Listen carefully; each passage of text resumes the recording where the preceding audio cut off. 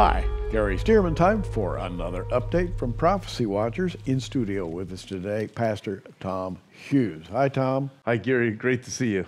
Good to see you always, because we've always got so much to talk about. And today, I want to talk to you about something that is very, very recent. As a matter of fact, it happened yesterday. Our president stood up and did what other people have not done for years and years and years. He declared that the American embassy is going to be in Jerusalem, which is to be the capital of Israel. A bold statement on his part. Very bold, and personally, I love it.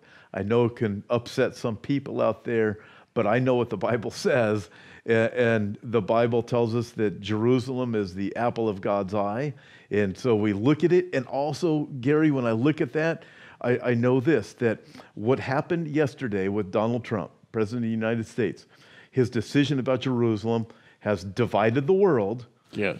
As the world seeks to divide Jerusalem, which is one of the things that the Bible tells us will happen in the last days.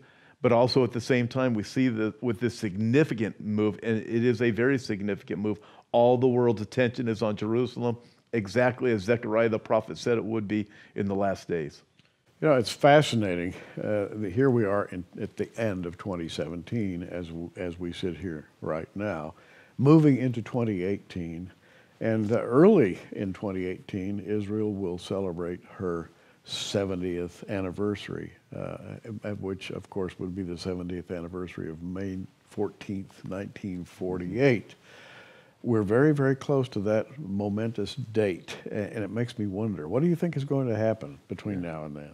Well, I don't know exactly what's going to happen, but I do know this. We are watching a world that seems to be in upheaval, perilous times. 2 Timothy chapter 3, the Bible calls them.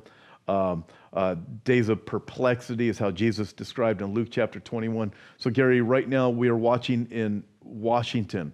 We're watching all kinds of people being exposed for their immorality. Yes. We're watching it affect Hollywood. We are watching fires. We have hurricanes hitting our country. All types of things are happening throughout the world, happening within our country. Donald Trump says Jerusalem is the capital of Israel.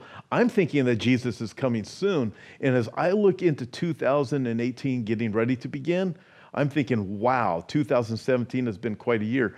But Gary, you do something to me that's remarkable. You've connected the dots of you have 1917 and you have 1947. We have 1967.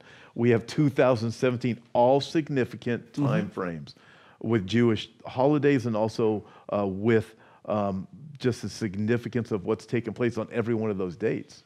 It's astonishing. Actually, many people have called Israel God's modern time clock. And you go back to, for example, December of 1917, when General Edmund Allenby rode in on a white horse to Jerusalem and declared Jerusalem to be the territory to be reclaimed for Israel. The Balfour Declaration in the year 1917. All of that happened, and on Hanukkah. On Hanukkah. When General Allenby rode into Jerusalem in 1917. Coincidence? I think not. I don't think there's coincidences in God's economy. And so you go forward from 1917 to 1947, which was the UN mandate for statehood, and then to 67, which is the Six-Day War, and then to 2017. And then next year, there will be the 70th anniversary of Israeli statehood. These things seem to be forming a pattern. Yeah. And you know, God works according to certain laws that he has set forth. But when you start looking at Jewish feast days and just start looking at dates and times, and I've never been a date setter. Nor have I. However, we do know this, that Jesus said, the generation that sees the fig tree, witnesses the fig tree begin to sprout, this generation will not pass away until all these things are fulfilled. I emphatically believe that fig tree is representative of the nation of Israel. Sure. If you think about when he cursed the fig tree, I believe it was on Monday he curses the fig tree. It was a fig tree that represented Israel then, dead Israel. On Monday, he's looking for the fruit. On Tuesday, there's no fruit. On Wednesday, each day we look at it, Israel was represented by the fig tree, the dead fig tree, Yes. right? Right. It was a dead fig tree on Monday. It was a dead fig tree on Tuesday. It was a dead fig tree on Wednesday. So when Jesus on Wednesday is talking about the fig tree being representative of the time of the generation that will not see these things take place until the time of the end, or at the time of the end, it won't pass away. If that was Israel on Monday and Tuesday, the fig tree was still Israel on Wednesday. Therefore, when Jesus gave the illustration of the fig tree, it was Israel.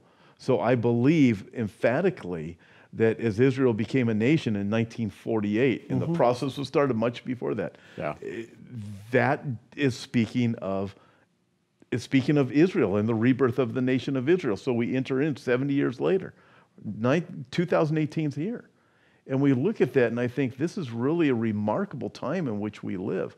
And again, Donald Trump saying Jerusalem is the capital of the Jews in Israel. And when you look at the other countries, Saudi Arabia, Iran, Syria, Kurdistan, Turkey, and you look at just the roiling mass of weaponry, all of it aimed against Israel. And yet you see Benjamin Netanyahu, he doesn't seem to be too nervous. Yeah. He's just going ahead and saying, we're Israel. Yeah. This is who we are. He doesn't seem to be disturbed at all. No. And I think of him as a godly Jew. And I think of him as having faith in God's promises from his perspective. Yeah. Oh, I have an Israeli friend that was texting me, very excited all day yesterday about what's been taking place with Israel and this decision. And then toward the end, we were just saying, Israel doesn't have to worry because they have God. As all, the Palestinians are saying there's going to be a day of rage. Erdogan from Turkey saying we're coming against you. Yeah. We know the prophecies of Ezekiel 38 and 39. However, God is glorified when that war comes against Israel. I also find this kind of fascinating. In Luke's gospel, when Jesus says, look at the fig tree, he then says, and all of the trees.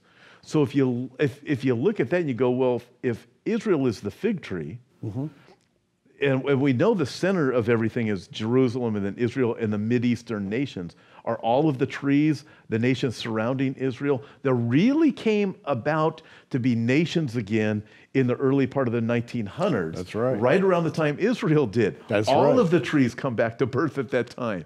So we're looking at this, and they all hate Israel for the most part. Yeah. And Gary, it's just fascinating these days in which we live.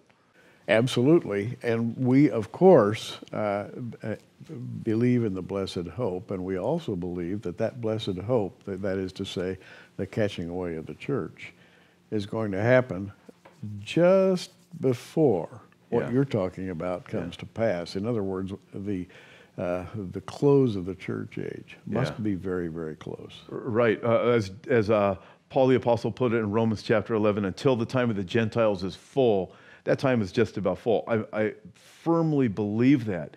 And at the same time, all of the prophetic prophecies that are in the Bible of the second coming of the Messiah are of his second coming, not of the rapture. The second coming happens at the end of the tribulation period. We're not in the tribulation period yet. So as we're witnessing, Gary, we have our Bibles. We can see the signs. We live in exciting days. And if we are witnessing these things that point to Jesus coming after the tribulation or at the end of the tribulation, how soon the rapture must be coming. It could come at any moment. And that's an exciting truth. The blessed hope, and of course we talk about the blessed hope all the time, so much that it almost becomes a cliche. But when you look at it in the context of world developments, it's not a cliche anymore. It's an actuality. Yeah. In fact, we can look at it and say all of the pieces of the puzzle are fitting. All of the nations are fitting. Everything is coming together. We are watching a pestilence explosion. Just another one of the signs.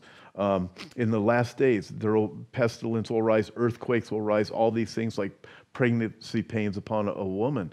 We're watching even pestilence have another run at the planet, along with all these other events. And on that note, we're offering a book, or we'll soon be offering a book by Tom Hughes. It's called America's Coming Judgment. Where is our hope? And you chronicle many of the things that we see happening right now. You look at them through the lens of Scripture, and we are living in truly an amazing period of time. Yeah. We are, in fact, in the book, it's past, it's present, and then future. But everything I do, I'm a pastor, everything I do is based upon the Bible. And God's given me the gift of being able to look at Bible prophecy the way He has you. So we're able to look at these things and go, aha, I get it. In fact, it reminds me of the words of Daniel in Daniel chapter 12, where in the last days, the wicked will see these things happening, they will not understand. But then Daniel writes, but the wise will see these things happening, and the wise will get it. Why? Because the wise are going to be able to look at the Word. Wow. You know what came into my mind as you were talking? America's colleges, like Harvard and Princeton and Yale, all the great institutions of learning, higher learning in America, started as Christian colleges. Yeah. Even Harvard was a Christian college, and today they won't even let a Christian through the door. No. It's amazing.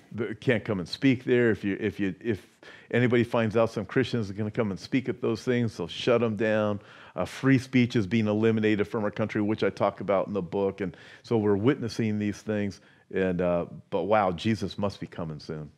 With things happening the way they are in and around Israel, we are indeed watching very, very carefully. Tom Hughes, may the Lord bless you and 412 Church in San Jacinto, California. Thank you, Gary. It's great being here with you. Always fun to talk with Tom Hughes. And to the rest of you, let me just say, we're watching. You be watching too. Thanks for joining us on Prophecy Watchers. You can find us on the web at prophecywatchers.com, where you can sign up for our free email newsletter, or follow us at facebook.com/prophecywatchers. In the meantime, keep watching, everybody, and we'll see you soon.